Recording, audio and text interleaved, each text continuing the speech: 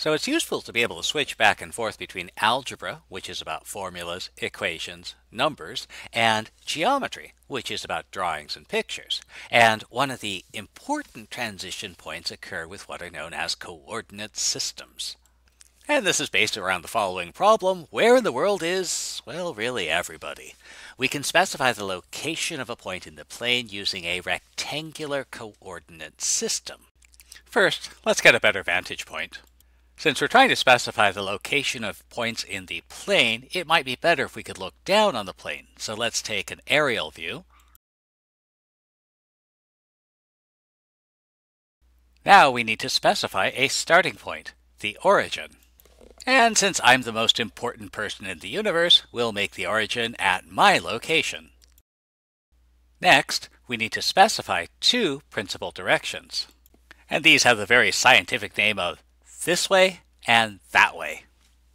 Actually, it's convenient if our principal directions are perpendicular to each other, so we'll rotate that way so that it is perpendicular to this way. We can then locate any point by giving directions to the point with reference to our principal axes. So let's say I want to get to a friend who's located over here. I can describe their location by saying how far I have to go in the direction of one principal axis, followed by how far I have to go in the direction of the other principal axis. It's important to understand that the principal axes have to be drawn somewhere, but they actually represent directions, so they're not really located in any particular place.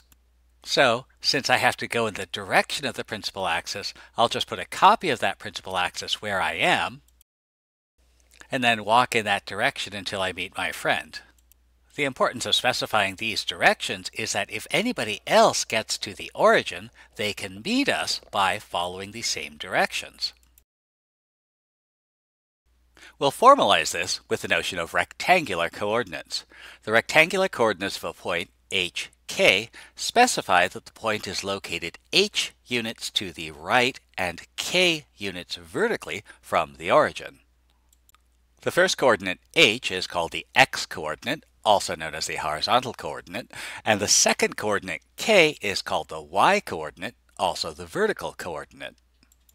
And because the order matters, the first coordinate is the horizontal distance and the second is the vertical distance, then we call this an ordered pair.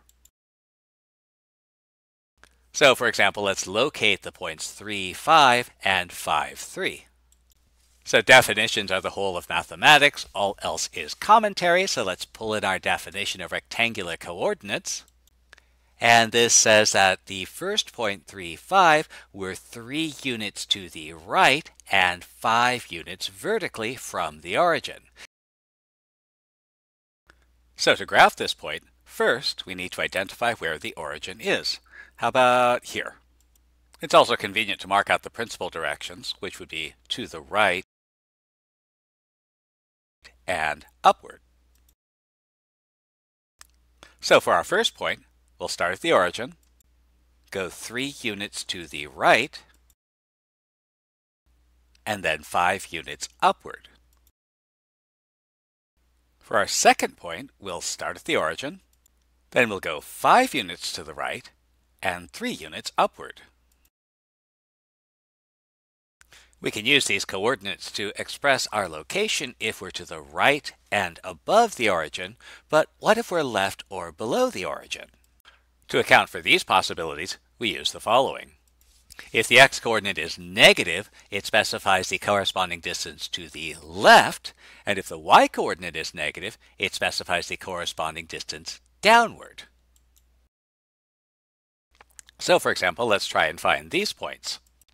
Since some of the coordinates are negative, we'll want to remember what it means to have a negative x or y coordinate. So our first point has a positive x-coordinate, so that means we're going to go to the right, but since the y-coordinate is negative, that means we're going to go down instead of up. So to find our first point, we start at the origin, go 3 units to the right, and 5 units downward. Now, a good habit to get into is always labeling the points that you graph with the coordinates. So we'll put down those coordinates, 3, -5. For our second point, The horizontal coordinate is negative and the vertical coordinate is positive, so that means we're going to go to the left and then upward. So we'll start at the origin, go left 3 units, then up 5 units, and label the point with our coordinates. Finally, for the third point, both coordinates are negative, so that means we're going to go to the left and down. We're going to go left 3 units, then down 5 units, and label this with the coordinates -3, -5. What if we're given a bunch of points and we want to find the coordinates? So unless we know the size of our vertical and horizontal units, we can't actually answer this question. So let's throw down a grid where the grid spacing is 1 unit in both directions. So the coordinates represent the directions for getting to a point from the origin. So to get to the point A from the origin, we have to go 2 units to the right, then 5 units upward. Since we've only moved to the right and upward, our coordinates will both be positive, so the coordinates of A will have x equals 2, y equals 5, and we can write that down as the ordered pair 2, 5. To get to the point B from the origin, we'll have to go 1 unit to the left, and then 2 units up. Since we're going to the left, our horizontal coordinate will be negative, so the coordinates of B will have x equals -1, y equals 2, and we can record that as -1, 2. To get to the point C from the origin, we have to go down 3 units. This means that y is equal to -3, but what is x? Since we don't go right or left, we could say that we go right 0 units, so x equals 0, and our point will have coordinates 0, -3. Finally, to get to the point D from the origin, we go 4 units to the right, so x equals 4. But what is y? Since we don't go up or down, we could say we go up 0 units, so y is equal to 0. And so our coordinates will be 4, 0.